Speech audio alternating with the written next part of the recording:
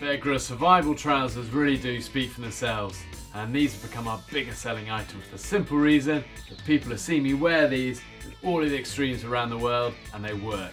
Stretchy where you need it, quick drying, and very tough ripstop material. A total of 9 pockets, including a deep map pocket here that will fit an OS map, and a security zip on this side. And then drying loops for at the end of the day and hang them up to dry. And these really are the trousers that I depend on, and they've become iconic for tough durability in survival situations.